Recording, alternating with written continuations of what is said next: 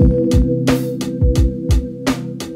going on, everybody? This is Sean of Raw Select Music. Today, I wanted to talk about this record right here. This is Bacao Rhythm Steel Band, the Serpent's Mouth, released on Big Crown Records in 2018. But I figured since their first album, 55, released in 2016, is basically cut from the same cloth as this record right here, I might as well just talk about both of these guys at the same time. So, you're getting a 2-for-1 deal, and let you know whether or not I think they're worth checking out. With that little introduction out of the way, let's talk about these two. So for those of you who are unfamiliar with Bacao Rhythm Steel Band, they are basically the brainchild of Bjorn Wagner and Sebastian Nagel. And apparently their band leader, Bjorn Wagner, actually spent some time in Trinidad and Tobago, learned to play the steel drums, and actually made one of his own. And as you might have guessed, the lead instrument on both of these records is steel drums. So I have to say, if you are not a fan of the sound and timbre of steel drums, as I know there are some people like that who exist, you're probably not gonna like these records. I personally am a fan of the steel drum sound, and I enjoyed both of these records immensely. The biggest draw for these two records is Bacao Rhythm Steel Band are mostly known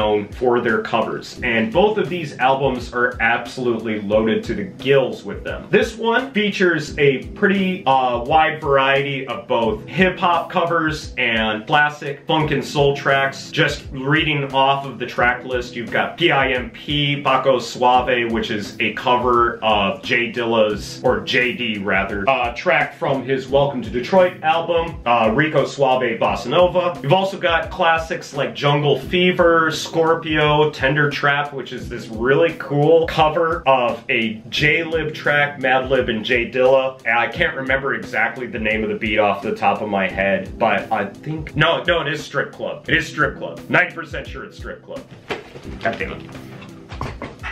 Yep, I was right. I was trying to do that from memory, but I had to double check. As well as a cover of Dog is a Donut, Police and Helicopter, which is one of the few sort of reggae tracks on here. And this album continues that tradition of using a lot of funk and soul covers as well. You've got Explosive, Burn, One Thing, which is that classic Amare, I think that's how you say her name, track. And I think this one is actually has a lot more original compositions on it, which are solid, but to me the real draw of these guys is their covers. And their covers are so impeccably done, replacing the vocalists with steel drums. It's not really anything new if you're familiar with any sort of Trinidadian funk and soul. It's pretty common where the musicians would take steel drums and use them as the lead instruments in place of vocalists. But they still do it really, really well. And I think a lot of that has to do with how accomplished they are as steel drum players, as well as it not being the only lead instrument on these records. There's tons of horns on here. There's tons of really funky guitar and bass on here. And to me, the second biggest draw of these records is the drums. I will go as far as to say I think Bacao Rhythm Steel Band have some of the best sounding drums in modern funk and soul. Both of these records feature some of the thickest, driest, heaviest, hardest hitting, crunchiest drums I think I've heard on a modern funk record in a long time. The sound of the snare drum on both of these records is just so great. And everybody plays really, really tightly together. The drums definitely anchor a lot of the tracks on here, and everybody plays really, really well together. While the steel pan is definitely the lead instrument on a lot of the tracks, they do a really good job of also knowing when to drop out and let another instrument shine in the mix of the music or in the composition of the music. So sometimes you get some really punchy horn leads, sometimes you get some drum breaks, as well as there's some odd experimentation every now and then. Some of these tracks do have some synthesizers in them. I feel like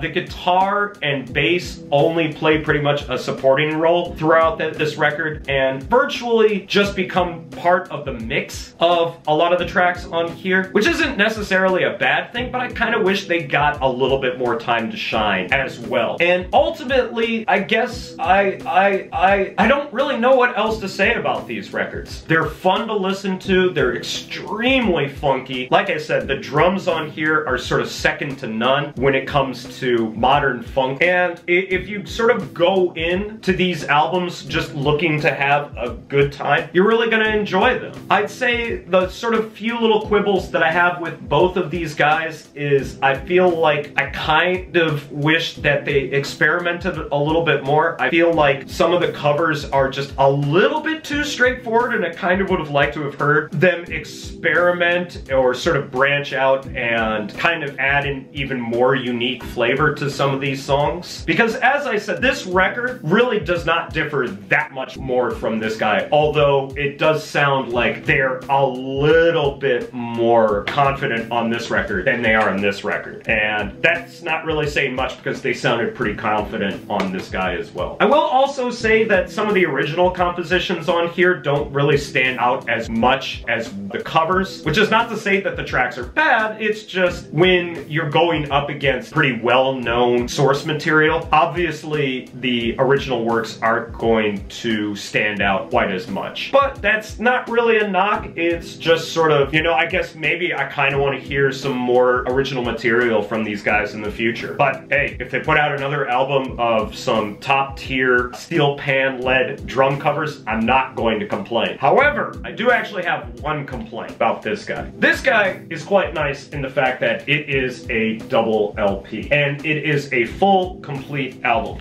This guy, on the other hand, despite the fact that it does come with a download card and you can get the entire track listing for this record, this album is missing a few tracks if you just get the vinyl. Like I said, it's sort of rectified by the fact that the download code for this album comes with it, but there are some tracks that I wish were actually on the vinyl, specifically the cover of the Jackson 5 Classic. It's great to be here because they do a really excellent cover of it, and I would like to be able to play it out on the record. It's a sort of a minor little quibble, and it kind of makes me wish that they had put out another double LP copy of this album, but it's not a total deal breaker, it's just sort of disappointing. But like I said, if you're looking for a unique take on some classic hip-hop, R&B, funk and soul tracks, you really can't go wrong with this album, and this definitely gets a high recommendation from me. Not just that album, but this one as well.